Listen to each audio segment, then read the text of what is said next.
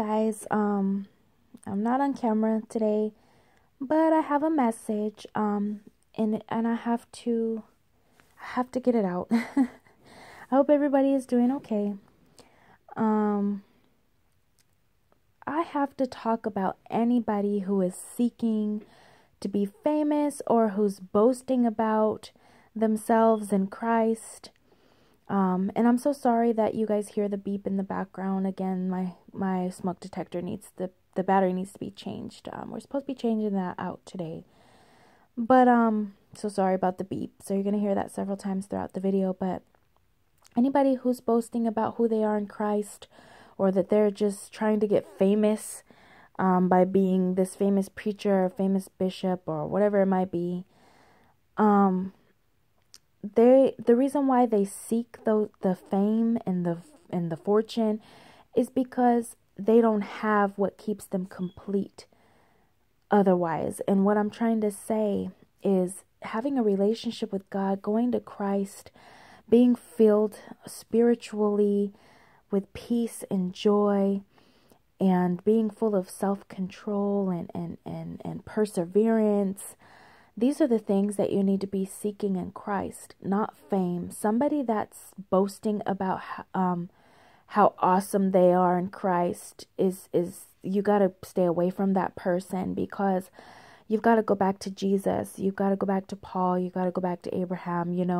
They all did not boast who they were in Christ. Yeah, they taught and they, used examples from their own life, and they had their testimonies, but they did not just say, I'm just this awesome and wonderful Christian. I've talked about this before on the channel. A lot of people are trying to be America's next top Christian, and that is wrong, because you're a servant of God is who you are when you come to Christ. So there is no boasting about how awesome you are, because you want to boast about how awesome God is, because it's not you, remember, that's driving you. It's not you that you're seeking to be praised and glorified. It is the Father that we are trying to glorify and to be praised. He is the most high and awesome God. We are just simply his servants. So we need to stay in our servant place.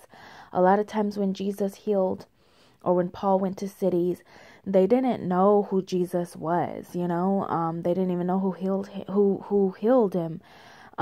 When Elijah went to a town, he didn't boast that he was just this awesome prophet. A lot of times he went under the belt, a lot of people didn't know who he was. Paul, they knew that he was a man of God, but he didn't. Every time he introduced himself, he said, I am an apostle. I am not, I'm not anything awesome or wonderful. I'm not just this awesome, great man of God. He didn't do that. And you're not going to find a lot of people in Christ that did do that.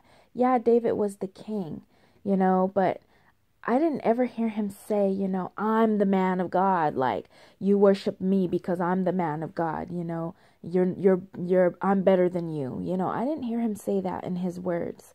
So we need to also not seek the fame and to be the most awesome next top Christian. We are not top anything. We are servants of Christ, and that's the mentality, that is the voice that we need to speak.